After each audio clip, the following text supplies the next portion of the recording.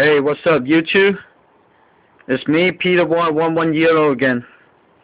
Today I want to show you guys something special that I make a trade with my boy in China, and I've been waiting for this package for almost 10 days right now. As you see, the box right here, everybody know this box. It's the bin box.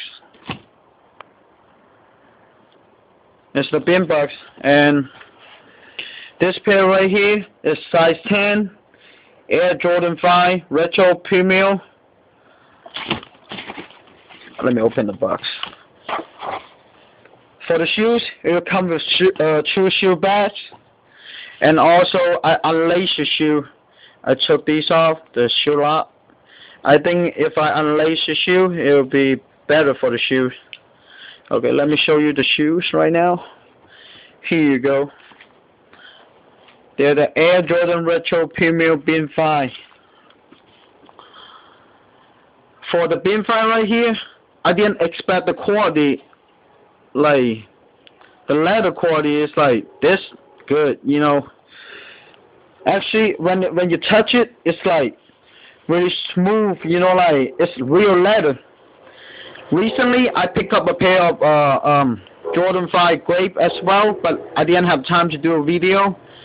But I compared the grape 5 with the Bin 5 right here. Actually, it's no comparison. These leather is like, I don't know, it's like for the grape 5, I feel like they are kind of like synthetic leather, but these are real leather, real smooth leather. You can actually smell the leather. And everybody knows that, like, they will come with the icy blue tint bottom. That's one thing I like about the Bin 5 and all the 5s that like came out this year. It got the 3M tags. For the Bin 5, they also come with the wooden shoe tree right here. Let me pull it out. Oh, this one's, I pulled it out, this one already. See, I pulled it out. It will come with the wooden shoe tree.